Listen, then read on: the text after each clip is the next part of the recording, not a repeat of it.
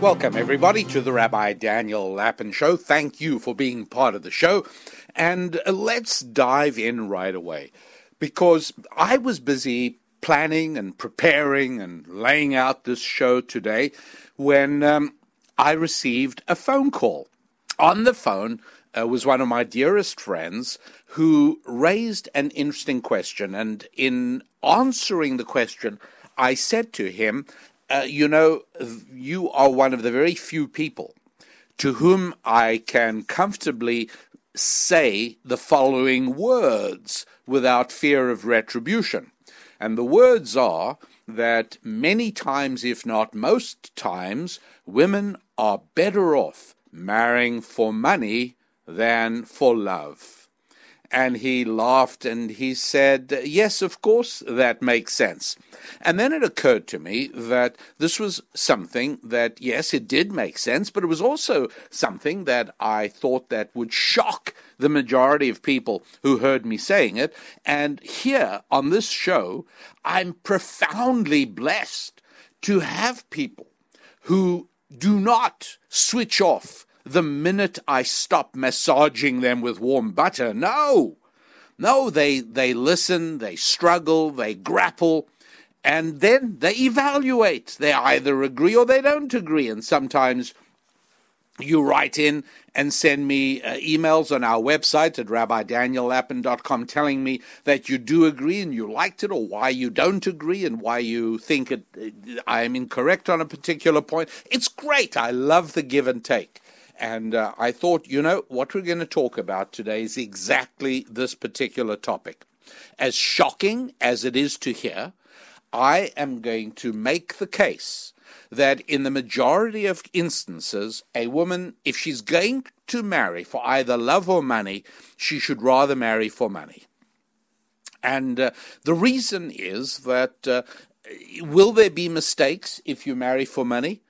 Are there thoroughly unworthy scoundrels who have a few dollars? Absolutely.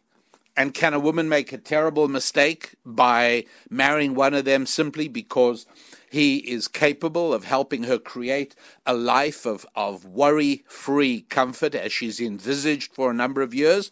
Yes, absolutely an enormous mistake can be made, no question about it. However, I am quite confident that the number of times, the percentage of times that a mistake will be made when she marries for love is far, far higher than the number of mistakes, the percentage of mistakes that will be made if she marries for money. And the reason, as I'm going to try and explain and discuss in this part of today's show, is that marrying for love means absolutely nothing. It means absolutely nothing for several reasons. Reason number one is that, as one of my great Torah teachers told me many years ago, when somebody says, I love you, when a man says to a woman, I love you, very often indeed, he means it in exactly the same way I say on Thanksgiving to my wife, I love this turkey. Look, if I really loved that turkey, I wouldn't be eating it. I would be creating a home for aging turkeys. No, when I say I love turkey, what I'm saying is I love the feeling that I get when I take that turkey and consume it. And unfortunately, many times when a man tells a woman, I love you, he's talking about the feeling he gets when he takes you. That's what he's talking about. It so happens that the Hebrew word in ancient Jewish wisdom, the Hebrew word for love, I love, is the same as the Hebrew words for I give. And that's really a fairly reliable way of evaluating what sort of love that is. If you find yourself, as a man, overwhelmed with a desire to give to this woman, not to take her, but to give to her, if you feel overwhelmed by a desire to provide for her and build a home for her, that's a different story.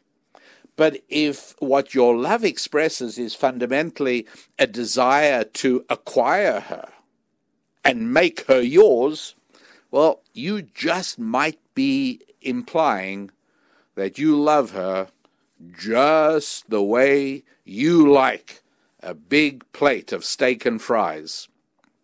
And so we have to be very careful indeed about falling into the trap of this I love. Another reason why marrying a man who says he loves you or you think you love is that women are particularly susceptible to loving somebody, particularly somebody with whom there's already been some level of physical intimacy.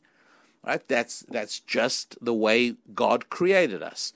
And women do increase their susceptibility for a man in those circumstances. Also, it should be understood that sometimes women feel vulnerable. And in certain circumstances where a woman feels vulnerable, either emotionally or financially, or because something's happened within the family, or because of a previous relationship, whatever it is, she becomes enormously vulnerable emotionally to the guy who says, I love you. And she really, really believes that she loves him, and she feels she does.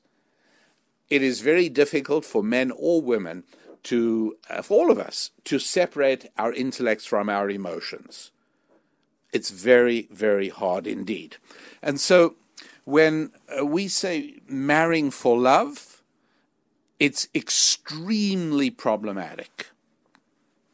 And all I can say is if you're a woman listening to this and you're not even sure you're going to be listening to the entire program, well, then what you need to know, and I cannot stress these points I'm about to make adequately, all I can tell you is that not only do I know this from ancient Jewish wisdom, not only do I know it from the scholarship and the records and the studies and the anecdotal evidence, but I know it because I am a man, and that is that if you're in love with somebody, please don't accept a proposal of marriage while you're in love. It's just a really, really bad time. Now, I know this is problematic because these things can, slide up on you, and there you are, you're going out with somebody, and before you know it, you're starting to have feelings for him, and before you know it, time goes on, and you realize, you love him, and then he proposes, so what are you supposed to do, right? Say no because I love you? It doesn't make any sense. But the problem is you've let it get there too quickly. Long before that, you need to really get to know his track record. Believe me, you can tell far more about a man by his track record than you can about the words that come out of his mouth. Come to think of it, that's true for politicians as well. You know far more by looking at their lives to this date than you can possibly know from the words they say to you. This is one of the reasons that a brand is so valuable. Right? There was a time a number of years ago when Jeep, right, ceased to operate. And there was a time then when the name Jeep as a vehicle, right, the Jeep, the company was purchased, and it was purchased for a lot of money.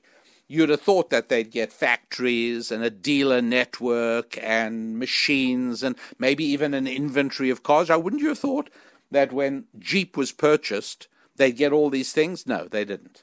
No factories, no dealer network, no inventory, nothing except the name.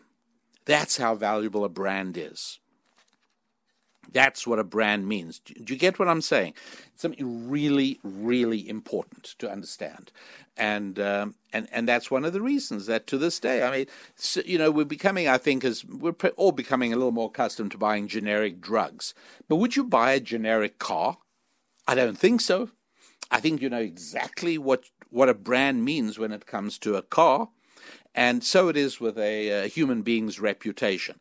Reputation is not based on an advertisement any more than a reputation of a car is based on an advertisement. It's based on very expensively gained reputation. It's over a period of time. It's word of mouth. This is all very valuable. It's very important. And above all, it's very valid. And so it is that the reputation of a man is very important, particularly among other ladies.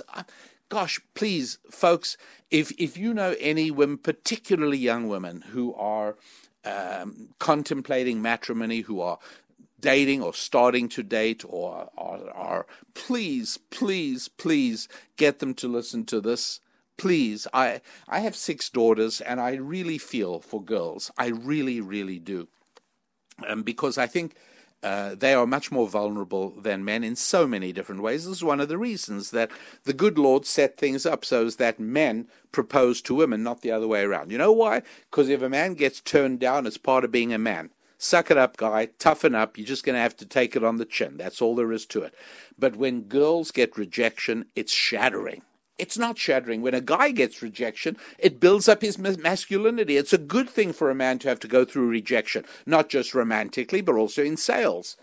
I mean, if I had my way, I'd make everybody, no matter what you were going to be doing in life, go through a year of work in sales. It's wonderful because you learn how to handle rejection. But I think that's much better for men than for women. And I must tell you that I feel for women in sales, I really feel, because I think it's shattering. Rejection, which happens all the time in sales. Rejection for a woman is absolutely shattering in a way it isn't for men.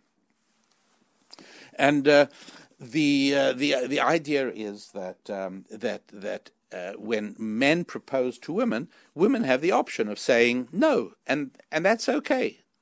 But if it was the other way around, that women propose and men say no, it's heartbreaking. And there are horrible, horrible videos on the web of proposals that go horribly wrong. And many, many, many of them are women proposing to men. It's a disaster. Because first of all, the overwhelming majority of men run away from a woman who proposes to them. Because part of the entire challenge, part of the beauty of marriage for men is the chase. It's the victory. I won her.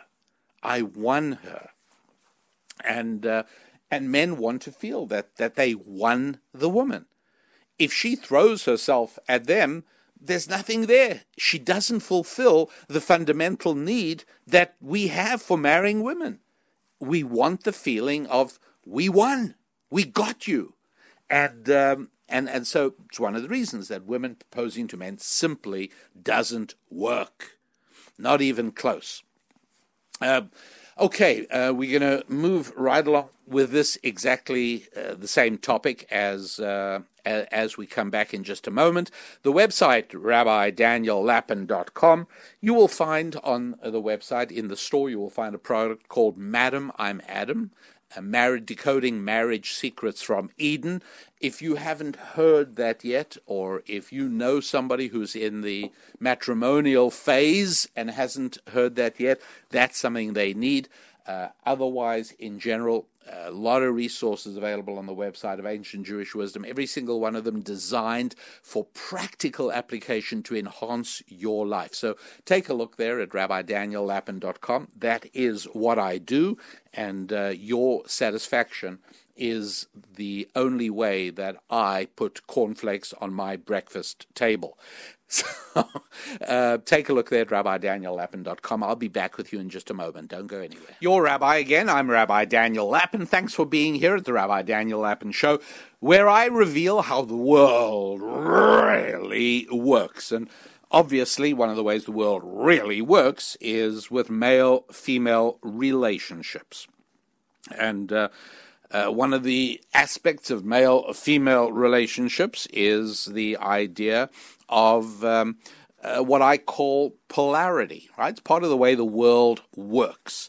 What I mean by that is that energy results from polarity. So if you have a hydroelectric project, and one of the great hydroelectric projects that if you ever travel around the state of Washington, you really want to take a look at is Grand Coulee Dam on the Columbia River. And Grand Coulee Dam is it's a wonderful hydroelectric project. But one of the things you see very clearly when you tour that dam is that the way hydroelectric power works is you have to have a dam wall. And I don't mean that as an expletive. That is a noun, D-A-M. You got to have a dam wall. And on one side of that wall, you got to have water level very high. And on the other side of that dam wall, you got to have water level very low. And if somebody comes along and says, we're egalitarian around here, we believe in equality, we're going to have the water level the same on both sides of the wall, well, guess what happens, right? The turbines stop spinning, no more energy, no more electricity, and in the case of Grand Coulee Dam, devastation for the entire aluminum industry of the Pacific Northwest. And so, yeah, you got to have it like that. A battery has a positive terminal and a negative terminal. A sine wave goes up high, it goes down low. An electrical socket has one terminal pumping out the electrons and the other one taking them back. You got to be able to have the positive and the negative.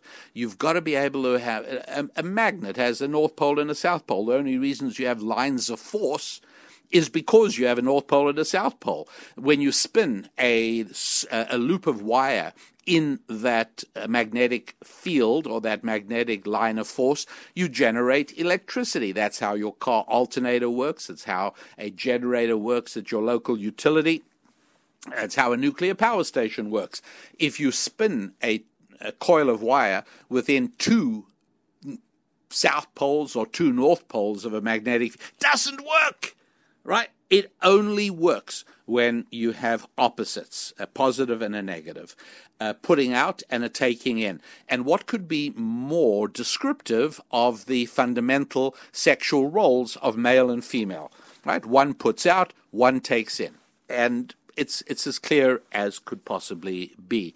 When women marry for love, it's a real challenge. One of the reasons is that love is a changeable emotion. And I believe that most studies on the subject, and I don't trust most studies or any studies, but this one sort of sounds about right when they say that it takes about 18 months. That's all, 18 months for the first flush of love to vanish. In other words, if a relationship is based entirely on love, it should not be shocking if after a period, and people who marry for love are then completely flabbergasted. Like, what's happening? What's happening? I thought we'd be in love forever. Yeah, look, if you based your entire relationship on love, yes, I can understand. You will feel devastated when you suddenly feel that love is diminishing. But if it's based on something else entirely, well, then that's completely different. And all I can say is that the old Beatles song, "All You Need Is Love," don't you believe it? Nothing could be further from the truth. That is simply not the case. Love is very changeable. And it's not all you need. Not at all. As a matter of fact, addressing myself now to particularly younger women who are matrimonially focused, please have other men evaluate the man you are thinking of falling in love with. If you've already fallen in love with him, I think my advice is wasted. But if you are planning or thinking or considering the possibility of falling in love with him, please get other men's view of him. Not other women, no! Get men's view of him. Maybe your father, maybe your brothers, maybe you have some platonic men friends, to whatever extent platonic even exists as a reality. But maybe people he works with, but what matters about a man is what other men think of him, not what women think of him. Okay? Really important. And so This is all by way of saying that marrying for love is fraught with problems. It's intrinsically unsound. We don't marry for love. I know it is made popular by the culture. I know it's been made popular by entertainment. But those factors alone should be enough to convince you that it's wrong. After all, what else that the culture tells you has turned out to be true? What else that entertainment has told you turns out to be true? So why on earth would you think that marrying for love is true? There's absolutely no reason to believe that in any way whatsoever. Therefore, it raises the question of how about marrying for money? And why do I think that that is a better bet? It's not without risk. Really? You know, we've spoken about this before. You marry because of somebody's character. You marry because of their, chiefly character, family. All right, somebody who grew up in a healthy family is much better equipped to build a healthy family. You know that. Marrying somebody who has a sense of humor, well, that helps. But these are all the crucial and really important things. Marrying for love, it's a problem. Now, marrying somebody you really feel you could get to love, that's wonderful. But I think that if somebody has these characteristics we're talking about, the love will come. It's quite possible for there to be love. But to make this commitment because you love the person, as so many women do, which allows them to push to the background aspects of character, aspects of what other men think of them, aspects of what sort of family they came from, all of the, oh my goodness, how scary that is. But why do I think that you've got a much better chance, a far better chance of marrying for money? Because it tells you so much more about a man than simply the fact that you fell in love with him. Really. Let me go back, if I might, to the book of Genesis. And again, look, there are many of you who listen, and I appreciate it, for whom the Bible is no more significant than the latest issue of Farmer's Digest. And that's saying something, because I kind of like the Farmer's Digest. But still, even so, it's probably of use to you to at least know from where my information comes. In other words, why do I speak authoritatively? Simply because a book that has shaped the lives of people for 3,000 years, a book that has sculpted entire civilizations and cultures for 3,000 years, says something. There's some value in that, I think. In other words, if it had been disproven by now, I'd have known about it. And so that is why I sometimes, only occasionally, take you back into the workshop out back, and I let you see how the information comes together, as opposed to simply letting you be out front in the showroom where I show the finished product.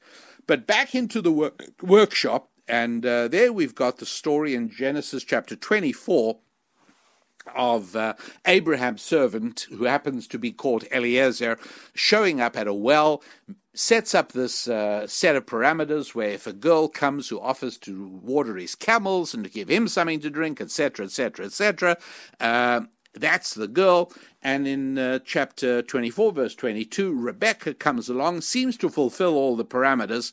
And what's the first thing he does?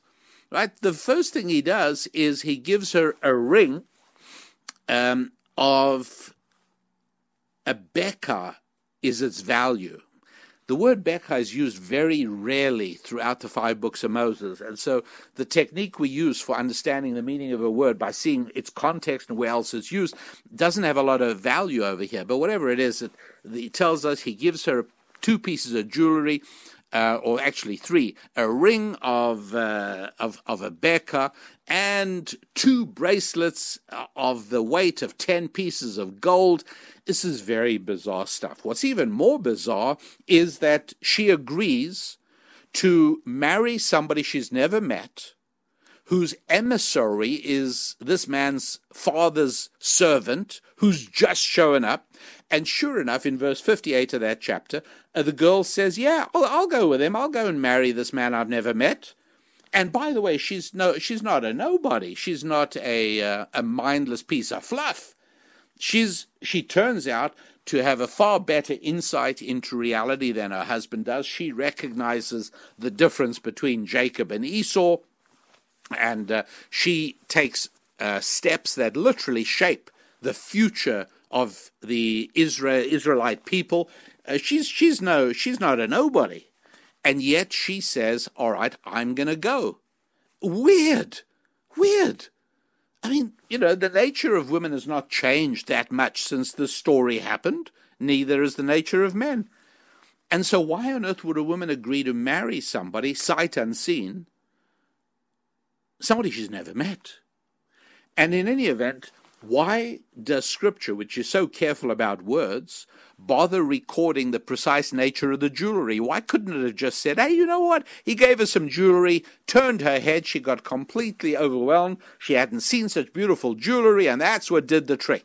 No, it's very specific. A ring whose value is beka, which is not a word that has a meaning anywhere else in Scripture, but it does have a numerical value of 172. A beka is made up of 3 Hebrew letters, a bet, a kuf, and an ayin, 270 and 100, 172. Anybody who is well versed in ancient Jewish wisdom knows that every number has a specific association. And the number 172 means something very specific. What does it mean? Let me tell you coming back in just a moment. As usual, I remind you of what our website is. It is rabbidaniellapin.com. I'm sure you get tired of me telling it to you. You could probably tell me already that it's rabbidaniellapin.com. But I tell it to you because I encourage you to go there. I encourage you to make sure you are subscribed to Thought Tools. If there's ever going to be any change to my schedule, any change to broadcasting, any alternative things I'm doing that might be of interest to you, that's where you'll hear about it on Thought Tools. So free weekly email you can get from me. You just subscribe to Thought Tools at rabbidaniellapin.com. You can also take a look at the store, see what resources are on sale right now, what resources there are that could possibly address a challenge you are facing in your life right now. The one thing you can know about anything you buy at rabbidaniellapin.com, anything we produce or anything we commission or anything we sell is always going to have practical application in improving your life in 4 areas: family and friendships, faith, finance. Okay, quick break. I'll be right back with you. Welcome. It is the Rabbi Daniel Lapin Show, where I am trying to make the argument for your edification, for your benefit, for your entertainment, and for your overall delight, that for a woman, hey, none of what I'm saying applies to a man, okay? Guys who marry for money get what they deserve, and it seldom is good. But women who marry for money, that is a whole lot better than marrying for love. That's the case I am making. And it's one that I believe to be absolutely true. Otherwise, I wouldn't tell it to you. And I'm bringing some information where this story is rooted in the Bible. And so there we are, Genesis chapter 24. And the Abraham's servant gives the young girl this specific jewelry, and the description is far more than would be needed. This is one of those cases where if this was simply a piece of fiction, most readers would say too much information, right? He could have said, I gave her some valuable jewelry, I gave her some nice golden jewelry, but to specify the actual weight of what for? Who needs that? And especially using a word that doesn't appear to have a meaning, but it does have a numerical value. It has a numerical value of 172. And to anybody versed in ancient Jewish wisdom, you say the number 172, and honestly, even a child would say, yeah, 172, number of words in the 10 Commandments. That's right. Wow, okay, interesting. All right, next, he gave her 2 rings with a total weight of 10. What does that suggest to you? Now, it's very important to know that in ancient Jewish wisdom, a point is made, a very strong point is emphasized, that seldom in the 5 books of Moses is the phrase the 10 commandments ever used. I think they're used 4 times in total. But how about the phrase the 2 tablets, used more than 30 times? Seriously. And so for us, if we're going to be speaking about the 10 commandments, the God's message to mankind that was given to Moses on Mount Sinai, we would much more often speak of it as the 2 tablets than the 10 commandments. And here's the interesting thing. If I would say to anybody well-versed in ancient Jewish wisdom, if I'm going to speak about an object that is made up of 2 things containing 10, or with a value of 10, what are you thinking of? And again, even a young person well-versed in ancient Jewish wisdom would say, something that's made up of 2, but that comprises 10, yeah, that's the 10 commandments. Because it's on 2 tablets containing 10 commandments. Therefore, when he gives her 2 bracelets, having a total value of 10 pieces of gold, yeah, okay. All right, so now we're getting somewhere. Don't think that this encounter at the well took place over the space of about 30 seconds, or for that matter, 30 minutes. It was several hours. And what was going on during those several hours? Well, it's very simple. But in order to explain to you what it was, I have to first of all tell you the following. If a woman is planning matrimony to a man, she's hitching her wagon to him. She's really very much now in his hands. Right now, I know that people, today in Galilee, everyone shares, it's totally equal, marriage is totally equal. Look, I'm sorry, but the reality is that's simply not the case. She is going to be having the babies, not him. She is going to be throwing up in the first trimester, not him. She is going to be giving birth, not him. And when the child calls in the middle of the night, the child's going to say, Mommy, not Daddy. And that's only a tiny proportion of the number of really critical distinctions. But again, something tells me that to you listening, I probably don't have to belabor the point or spend a lot of time on that. The point is that when a young woman is planning matrimony with a man, she needs to know certain things about him.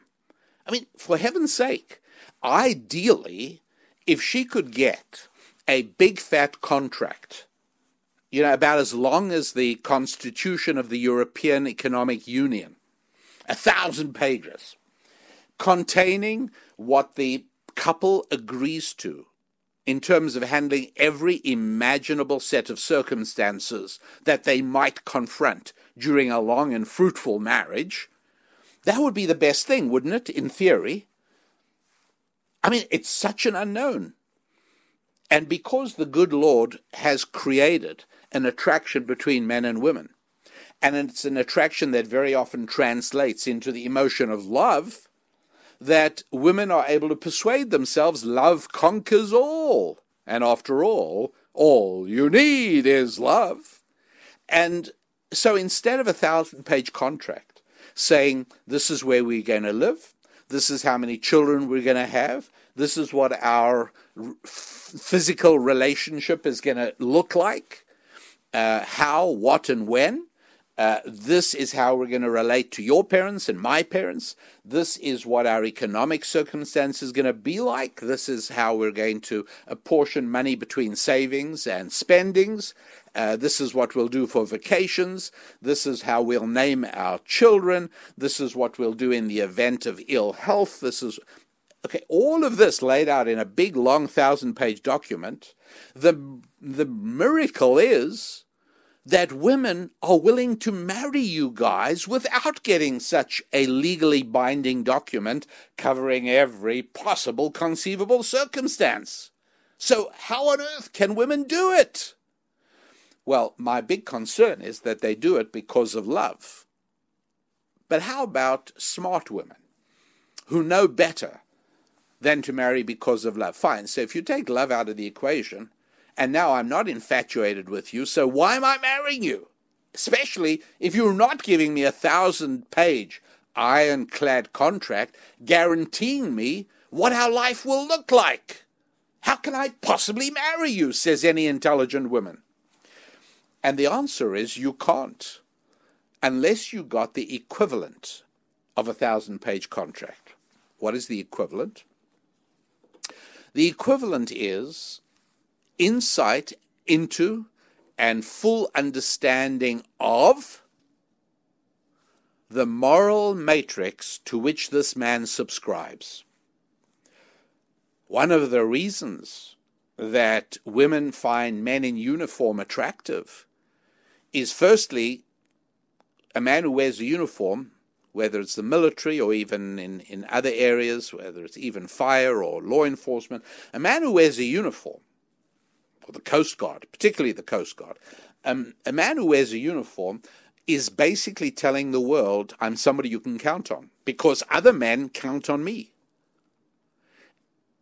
His uniform speaks to a moral code to which he subscribes. That is enormously reassuring to a woman.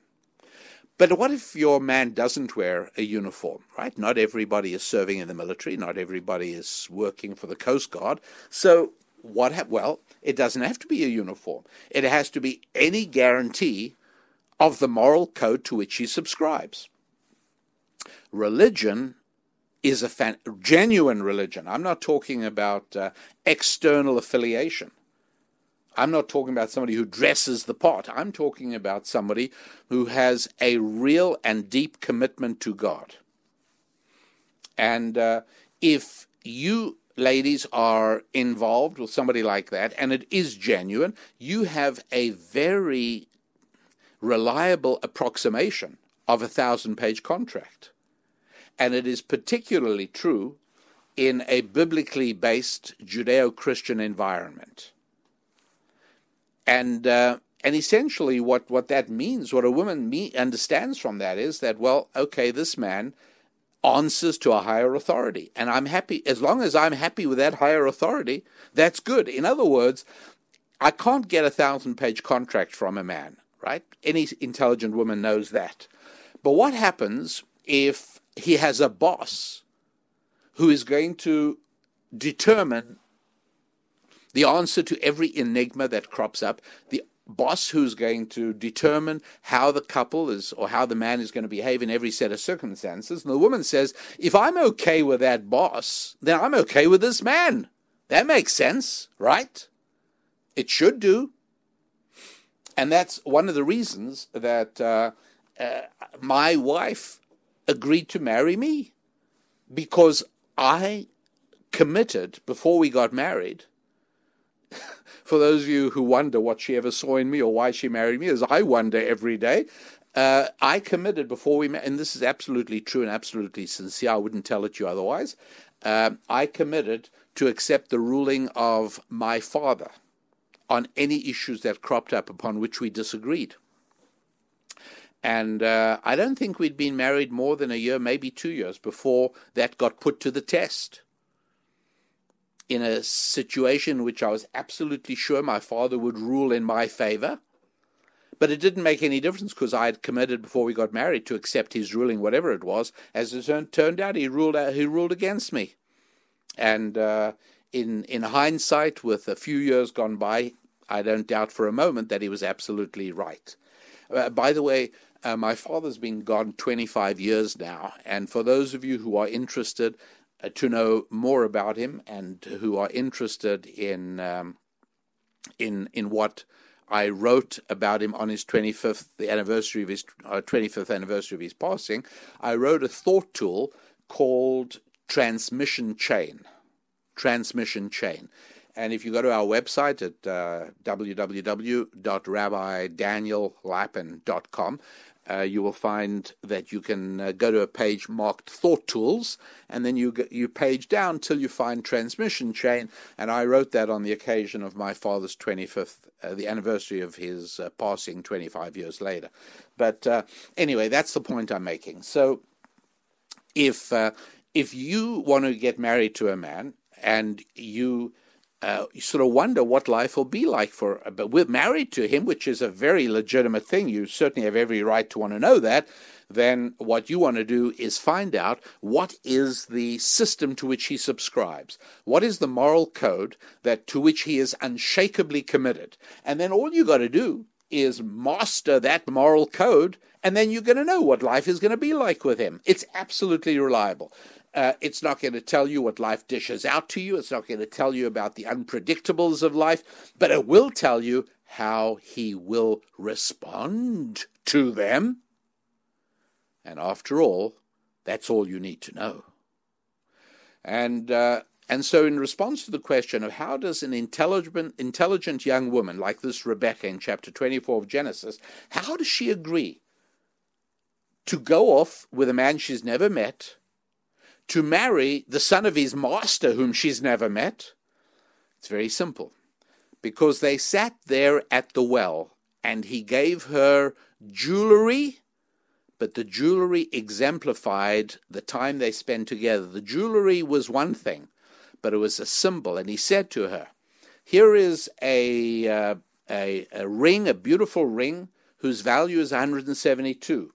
This is something called the Ten Commandments, which hasn't yet been given to humanity. But my boss, Abraham, knows all about it. And what's more, he lives by it. And what's more, his son lives by it. So all I got to do is teach you this code of morality. And you will then know what you're marrying. And what's more, I'm going to give you 2 golden bracelets with a total value of 10, whatever it is, 10 pieces of gold, whatever, it doesn't matter. Because this symbolizes 2 tablets containing 10 commandments. Again, I'm giving you 2 perspectives on the 10 commandments. And the result is that by the time we finish here, and we walk back to your home where you are going to introduce me to your brother Laban and to your father Bethuel, you will really know what this proposal of marriage is all about. You will really know what you are being invited to join. And sure enough, in verse 58, the family says to her, come on, do you really want to go away with this man? Maybe you'll never see us again. You're off now to some unknown. She says, yep, I'm ready to go. Well, why wouldn't she? She's never likely to get a clearer picture of where a man to whom she's hitching her wagon is headed. So that's exactly what she does. But still, why is the moral framework of the 10 Commandments presented to her in the context of gold? Well, let me tell you that in just a moment. Be right back. The website, rabbidaniellapin.com. I want you to go there, please, and visit the store. See if there is anything that I have created for you which could transform your life, and everything there, provided you are in a mode where you need some kind of a blessing, you need some kind of change in your life, in areas of friendships, areas of family, parents, siblings, spouse, children, or in the area of finance, or in the area of faith, your relationship with God. There will be something there that has been created in a very practical way. This is not airy-fairy stuff. This is not, pray and everything will be good. We're talking about very specific spiritual strategies in all of these areas. In all of these areas. RabbiDanielLapin.com. Look at the store. You might want to send us an email. You'll do that at RabbiDanielLapin.com. You might want to subscribe to Thought Tools to make sure you receive a weekly email from me. Go ahead, do all of that at that website, and I'll be right back with you. Yes, where you come to have revealed to you how the world really works, the Rabbi Daniel Lapin Show. I am your rabbi, and I don't thank you enough, as much as I really should, for being part of the show, for listening to it, and to those of you who've been passing it along and increasing the number of people who subscribe or download or listen to the show, thank you especially, much appreciated. And so why does the scripture reveal that Eliezer depicted the entire moral framework of the Bible to this prospective mother of the Jewish people in the form of golden jewelry. And that has to do with the fact that way back in Genesis chapter 2, verse 12, you'll read a verse which reads, "And the gold of that land was good." And this has to do with the idea that people who regard money as evil, very suspect. Very suspect. In general, people who regard money as evil are people who are busy trying to take it away from other people. People who work for their own money, people who make money, people who create money, usually don't think that it's evil. I'm just saying, you know what I mean? Politicians who speak about the rich must pay their fair share, or politicians who speak about the greed of people who just want to make money, run for your life, because that's another 10 fingers trying to get in your wallet. Just be suspicious when people tell you how evil money is, because money isn't evil at all. Genesis chapter 2, verse 12, money is good, gold is good. And therein is the message that the servant of Abraham was conveying to Rebekah. Okay, so what am I talking about? This whole show has been dedicated to the proposition that if you're going to marry for money or for love, you're much better off marrying for money, ladies, not men. This is not addressed to men, but it is addressed to women. And why is that? Yes, there are men who are thoroughly unworthy scoundrels who have put together a few dollars, no question about it. But there are fewer of them, far fewer in percentage terms of men, far fewer bad men who've made money. Listen to me carefully on this, it's true. There are far fewer bad men who've made money than there are men who are willing to tell you they love you in order to have you. Do I need to repeat that? There are far fewer bad men who've made money than there are bad men who will say whatever they have to say to you in order to get you. Because in general terms, in order to make money, you have to deliver value. In order to make money, you have to deliver value to other people. That's what you got to do. And so you will very often have people who decry the money. I've heard this, so often, very often. I speak at a lot of different churches around the country, and I'm very grateful to pastors and churches that invite me to speak. But very often in questions and answer sessions afterwards, I spoke at a Christian university. I'll tell you which one it was. I spoke at Liberty University for Reverend Falwell, Dr. Falwell Jr.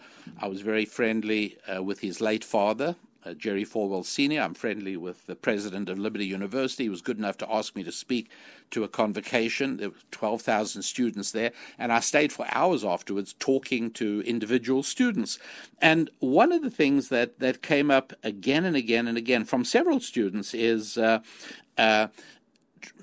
truly creative people do not get paid their value. There are all kinds of people who are very valuable people, and they don't get the value they're entitled to. They don't get as much money. They're artists. We know artists who are wonderful artists. They don't get why should a banker get more money than an artist? And they have a lot of trouble with that idea. And I answer and I explain, look, there are only two possibilities here. Either outside people will tell you what you must value, or you get to choose what you want to value. And if you prefer the latter, then you must adopt the system of money. What I mean by that is that today in America, and heaven knows where on earth in the Constitution of the United States of America anybody found legitimacy for the national endowments for the arts. Where did they get the idea that the Constitution allows the federal government to take money from hard-working people in America and assign it to anointed artists.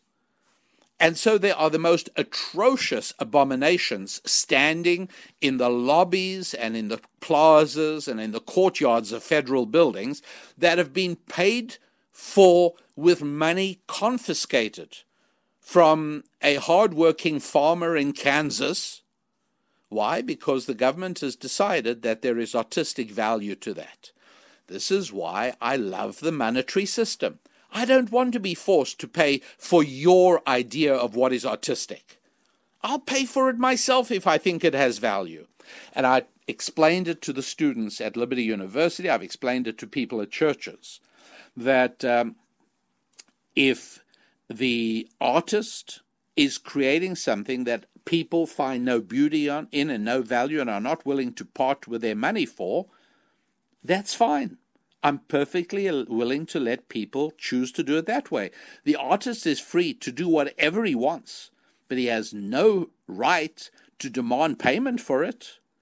He has to satisfy other human beings, just as I have to with you, and just as everybody who is participating in the godly designed economy. Honest, open, transparent, free market economy. If you do not satisfy God's other children, you don't have a right to claim money. Now, that may seem hard and rough and brutal, but it's not nearly as hard and as rough as brutal as the alternative systems, particularly many that have tyrannized millions upon millions of people in the 20th century. And so, I think of a Russian writer by the name of Dostoevsky. And if I've ever been tempted to try and learn Russian, it's because I wanted to try and read his books in the original Russian, which I'm not able to do. But even in translation, I've found enormous value in his books. It's really interesting. He was arrested in 1849 because the Tsarist government found him involved with some group of leftist intellectuals, whatever it was. He spent quite a while in prison. He was sentenced to death, and then at the last minute, the Tsar gave him a pardon or something. But he still ended up spending horrible years in the Gulag in Siberia. He really did. And he had a very rough time. I think he spent about 5 years or thereabouts in the Gulag. It was a terrible thing. And he ended up writing novels, and you can tell that they're influenced to some extent by what he experienced in the Gulag. One is called Crime and Punishment. These are gems, by the way. Another novel is called The Brothers Karamazov, which I think is even greater. And the guy was terrific. But about, maybe 10 years after he got out of the Gulag, something like that, he wrote a novel called From the House of the Dead, or Prison Life in Siberia. And it's a fictional piece from, describing his experiences there and, obviously fictionized. But he has a phrase in there which has never left me. The phrase is, and I quote, "Money is coined liberty, and so it is 10 times dearer to a man who is deprived of freedom, even though he's not able to spend it." You follow what he's saying? Money is coined liberty. And isn't that true? When you have a few dollars, you truly have some independence. And one of the reasons that socialist governments try and make as many citizens dependent upon government handout as possible is because that way they retain control. One of the things that governments hate are religious people and people with money. Because religious people serve only one boss, namely God, and people with money do not have to prostrate themselves before the little g of government. Money is coined liberty, and so it is 10 times dearer to the man who is deprived of freedom, even if he cannot spend it. The actual full phrase read, I should give it to you in its accurate entirety. It's, said Dostoevsky, money is coined liberty, and therefore it is 10 times dearer to the man who is deprived of freedom.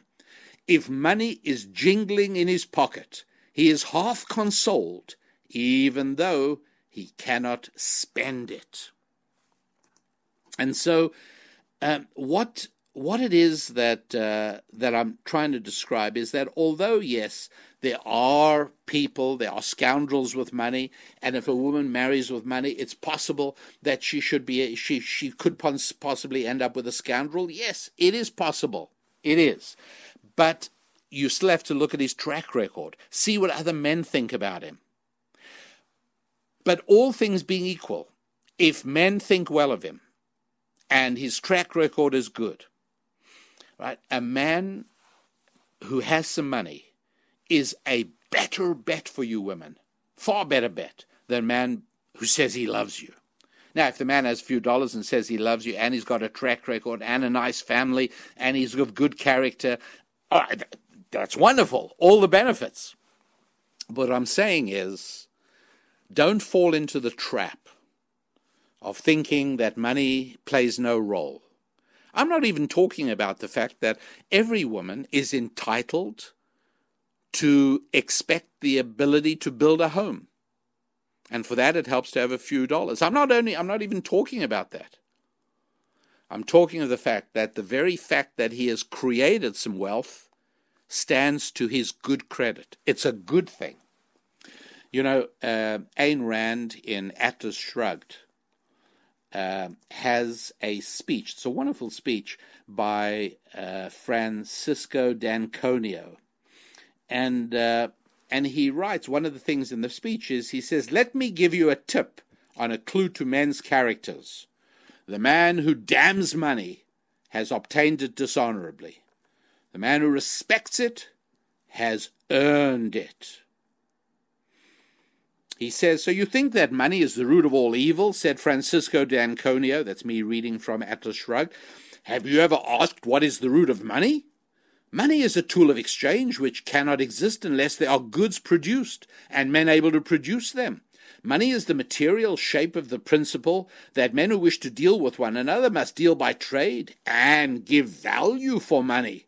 Money is not the tool of the moochers who claim your product by tears, or of the looters who take it from you by force. Money is made possible only by the men who produce. Is this what you consider evil? And so a man who's made money, and this is now, I finished quoting, a man who's made money has obviously cared about what other people need. And he understands what delivering value is. And he's cared about his employees, he's cared about his vendors, he's cared about his customers, because without concern for all those people, you cannot succeed. Yes, indeed. Marrying for money, even if nothing else, right? I've told you, ladies, I've told you the things that are important. I've told you that, yes, you do want to marry a man who is neither a wimp nor a thug. You want to marry a man who has spine and heart. You want a man who is masculine.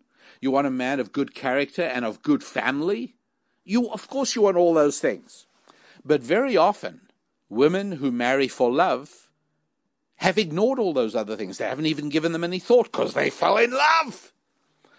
And so, if somebody's going to be as foolish as to marry for love, then let me tell you, you are not being any less foolish by marrying for money.